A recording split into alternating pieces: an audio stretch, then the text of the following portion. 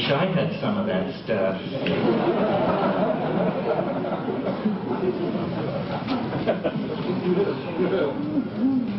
Well, I was surprised to hear McLuhan invoked so many times today, and I will do it again.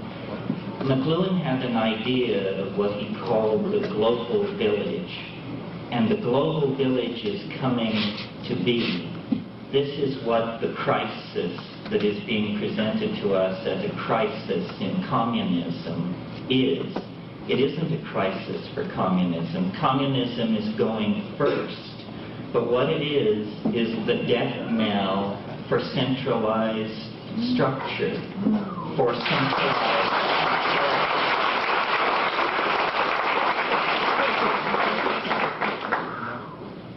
If you think what we've been through in the past year is something, wait till you see what's on the agenda. And I don't mean great CNN feed from Moscow as the Soviet Union turns into 15 independent republics. I mean what's going to happen here.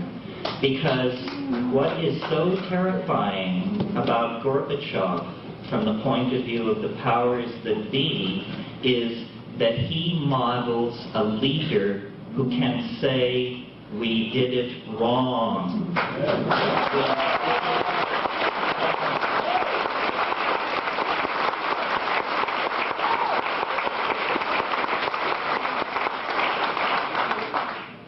Baker was on one of the talk shows after one of these we did it wrong statements by Gorbachev.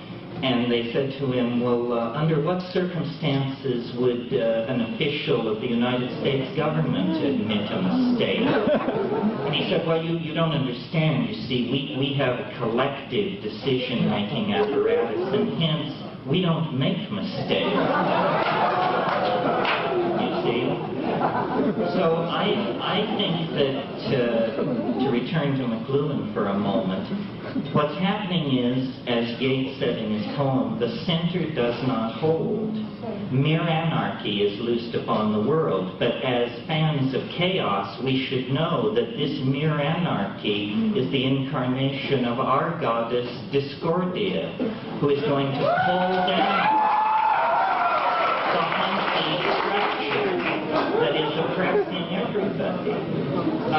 What I see happening, and it was touched upon by others here, is this intensification of local identification, bioregionalism, awareness of your immediate place, and then no hierarchical structure or identification until you reach the planetary level.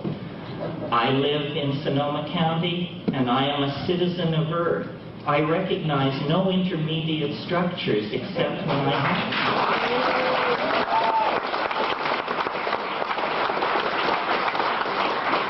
to. So I agree with Tim. I cheer on the people who present the protocols and plead their cases before these gray-faced medical boards.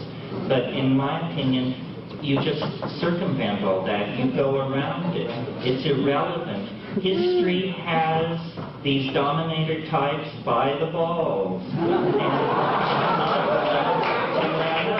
You know, history is a psychedelic experience. It's the collective unfolding of the dream of our species in space and time. And we are at the apex. This is the peak. This is the second hour of the trip. We're going over the top.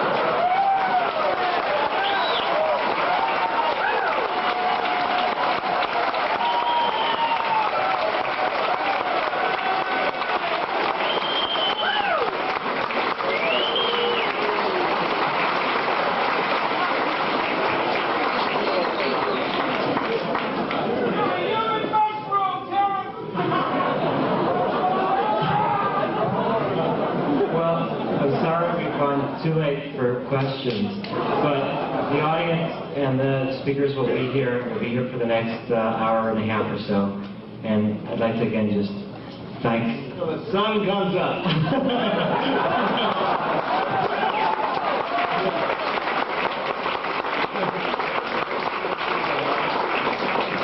like to express